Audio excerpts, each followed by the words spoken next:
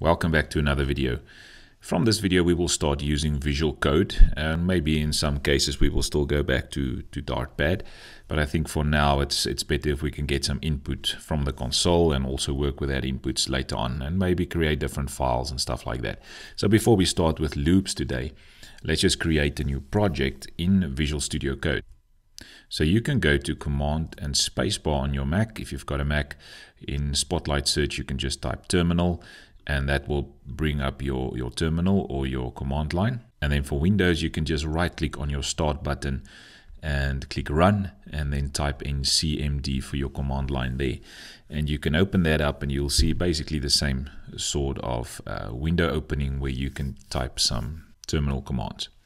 So in my case, I've got a folder on my desktop, and on my desktop, in that folder, I've got a folder called project or Dart projects, and in there I want to create a new folder. So I'm going to say change the directory to desktop / let's say Dart _ projects, and you can see it takes me into that directory.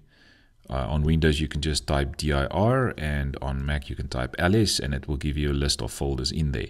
So I've got an example folder for Dart loops, but I want to create a new one, so you can do the same. I'm going to say make the directory, and the folder or the directory I want to make is let's say loop _ example. Right, and then let's go into that folder, loop _ example. And now I can start my Visual Code in that folder. So remember that you could have changed this or created this directory also in your normal folders. Open that up, go into that folder, make a directory, and then just go into your terminal and get into that directory. So I'm currently in the loop example directory, and I will just say code with a space and a dot. And that opens up Xcode for me. Right, so your Visual Studio Code should look something like this now.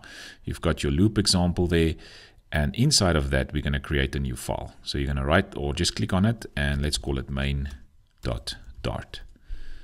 Right, so if you click on main.dart, it opens up. You can close the welcome screen there, and we'll need to start with a main method. Right, so in this video, we will have a look at the different types of loops that you can get in Dart and how to use them. So let's start with the while loop. So I'm going to start declaring a value. So let's say x equals 0. And the first thing we're going to look at today is the while loop. So I'm going to add a comment here, the while loop. Okay, so there's my declaration. I'll remove that bracket now. Right, so there's the declaration, int x equals 0, and the while loop will basically take in a Boolean expression, and it will evaluate that expression to either true or false. And if that expression is true, the while loop will keep executing. If that expression is false, it will break out of the loop. So let's do a simple loop example, and we'll say while the x is less than 5, I want to print out, let's say, hello world. Okay, now one last step that we need to add at the end is a x++, and if we run this now, so you can just use Command S or Control S on Windows in order to save this.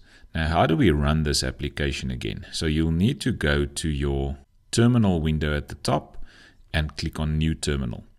Now, if you open it up from the bottom, you'll see there's your terminal. So it's basically the same terminal that we had now. It's just running inside of VS Code. So now if we go into that loop example, we're just going to say dart main.dart. And that will start running my application. And you can see it printed out hello world 1, 2, 3, 4, 5 different times. So how does a loop work? First step to do any sort of loop is you need to have a loop control variable. So this variable is the variable that controls how many times the loop will actually execute. So this will be step number 1. Step number 1 is declare and initialize your loop control variable. So you need to declare and initialize loop control variable. In this case, our loop control variable is called x, and we have initialized it to a 0. That's where it will start. Then step number 2 is to test it. So I'm going to add a comment here to test the loop control variable. That's step number 2. So we've initialized and declared it. Then the next step is test the loop control variable. So here we're saying, is the x less than 5? So x will start at 0. If the x is less than 5, it's true, it is. It will enter the while loop and it will print out hello world. And then step number 3 is this part where we say change the loop control variable. The problem is that if I do not change the loop control variable, x will stay at 0, which means that x will always be less than 5, and this while will run and run and run and never ever stops.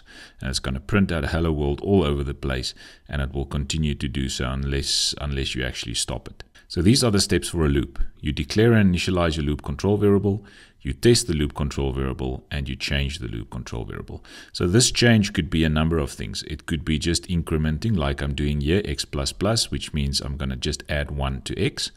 Or it could be I'm going to add more than 1. So I could say plus equals 2 in order to add 2 every time it loops. But most useful, or the most used one is probably just the increment one. You can also decrement with the minus minus, but the main thing is step number 3, you need to change the loop control variable. Okay, so let's just run through the loop. It will start at x equals 0. Then it's going to test, is x less than 5? Yes, it is. I think just for this demonstration purposes, let's keep it a 3 there. So if we save this and quickly run it again, by the way, in your terminal at the bottom, you can just use the up or down arrows to get previous commands that you used, and you can just enter to run them again. So now if you can see that if I use a 3 there, it's going to print out 3 hello worlds. Okay, so let's have a look at this. We start at 0. Then we test, is x less than 3? Yes, because it's 0, and it will print out hello world, and that's the first hello world it prints out. Then it increments by 1, which means x becomes a 1 now. Is 1 less than 3? Yes, it is. Prints out hello world. So it's going to print out the second one there, hello world. Then it goes and it increments again. Now that 1 becomes a 2. Is 2 still less than 3? Yes, it is. So it prints out hello world. And it's the last hello world we see there. Then it increments again, which means that 2 becomes a 3 now. And is 3 less than 3? No, it's exactly 3. It's not less than 3. And that's when the loop will exit and your coding will resume where my cursor is at now. So it will go outside of the loop and continue with the rest. Right, just to break up our code a bit, I'm going to add a print statement here before we go on to the next type of loop. Let's just add a new line character here with a few stars. And maybe another new line character there. And I'm going to use this print statement, let's say there at the top, just to add some space. We have that print statement again, and now our second loop that we're going to have a look at quickly is the do while loop. So this one was the while loop, this one is the do while loop. So how does the do while loop work? I'm going to do the same thing. I want to print out exactly the same way so you can see the 3 different loops actually doing the same thing. So let's say int y equals 0. So instead of using x, I'm going to use y. So again, step number 1 is declare and initialize your loop control variable. So we've done that. Step number 2 is we need to start testing. Okay, so that testing part in a do while works a bit different. And I'm going to explain now the difference between while and do while. So for your do while, you can see you have a do keyword and then your opening and closing brackets, and whatever you want to have looped must be inside of these 2 brackets. And then after that bracket, we add a while, your brackets again, and you end off with the semicolon. So now in that while, we will do the same as we did there. There we checked for x equals 3. We're going to check here for y less than 3. Sorry, not equals. Y, x less than 3, or while y less than 3. So you can see then, whatever we want to do must now be done in these 2 brackets. So I'm going to do exactly the same thing. I'm going to still use those same 2 steps to print out. And you can see there's my do while now. So I'm going to say do this, print hello world, increment the x, and while it's less than 3. So my 3 steps are still there. Step number 1, declare and initialize the loop control variable. Step number 2 is testing the loop control variable. And then step number 3, there must also be an increment part. But for the do while loop, those 3 still exist, but they work a bit differently. So in the do while loop, you will see that we first do something and then we test. So for the while loop, we call this a pre-test loop. So a pre-test loop means we test first before we start looping. Whereas for the do while loop, we call this a post-test loop. And a post-test loop means I first do something and then I test. So how does this loop work? And I'm going to run this quickly. Let me just add that line also at the bottom. We save and let's run it again. We've got an unlimited loop there. So you can use Control Z to actually stop that running.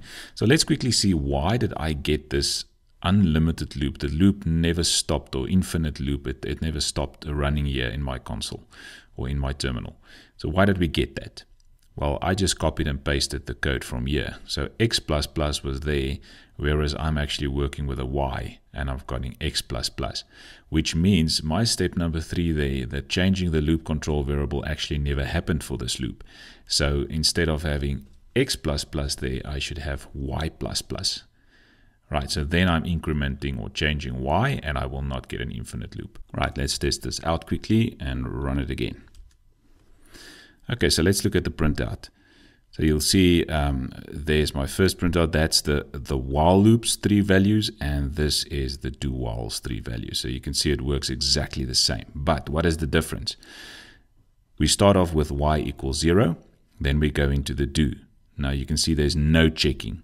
We just go in, we print out hello world. Then we make the Y 1 more, so now it becomes 1, and then we test.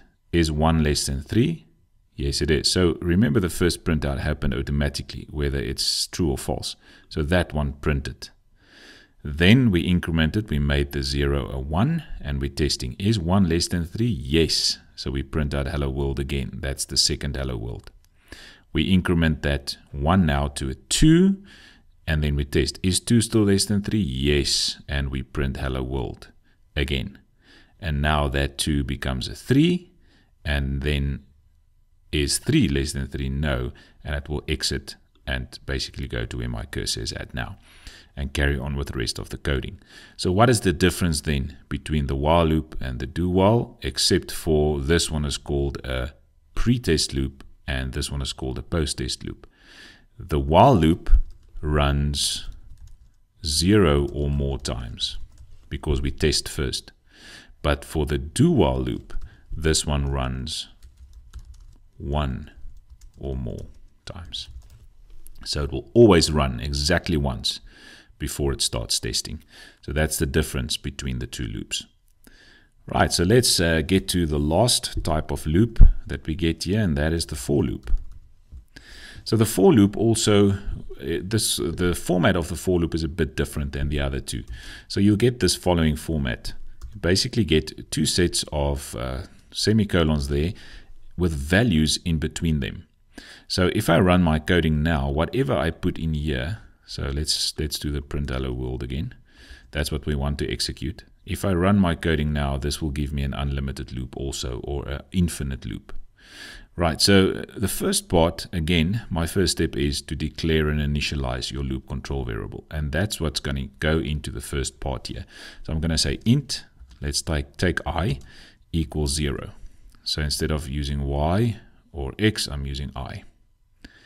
Then the second part there, you can see there's 3 parts. The second part is your second step that says test the loop control variable. So I'm going to test the loop control variable by just saying, like we said, Y less than 3. In this case, it is I less than 3. Now you can add some space. And then the last step is then change the loop control variable. So the loop control variable is declared as I. So I'm going to go there and I'm going to change it by saying I++. So now if we print this out, if we run this one quickly, you will see we get exactly the same output. 3 hello worlds for the while loop, there's the do while loop, and there's our for loop. Okay, exactly the same. So why was it not necessary for me to actually go into the brackets and use the I++ there? Because we did it inside of the brackets for the do while loop, and we did it inside the brackets for the while loop. So remember, for the for loop, this part there, the changing of the variable, is part of your for loops declaration there basically. So all 3 steps is basically inside of the declaration of your for loop there. Whereas in the while, that's just a Boolean expression. This one contains 3 different things it's doing. It's initializing, it's testing, and it's changing. Okay, so it's very important that you do not add I++ there, because you will then be basically incrementing it twice. So how does a for loop work? It starts there. Integer I equals 0. Then it tests. So the for loop is also a pre-test loop. And it also means 0 or more times it will run. Okay, so it will start at I equals 0, then it tests, is 0 less than 3? Yes, it is. So it prints out hello world. Let me just remove this. That's now not needed. So it checks, is the 0 less than 3? Yes, it prints out hello world. Then it runs this increment. So now I becomes 1. It tests again. Is 1 less than 3? Yes, it is. It prints out hello world. Then it makes the 1 a 2. Then it tests again. Is 2 less than 3? Yes, it is. So it prints out hello world. Then it makes the 2 a 3. Is 3 less than 3? No. And it will stop executing the loop. So just another comment then for these 3 types of loops. How do we know which one to use? So you can actually use all 3 for all different cases, but some are a bit easier to use than others.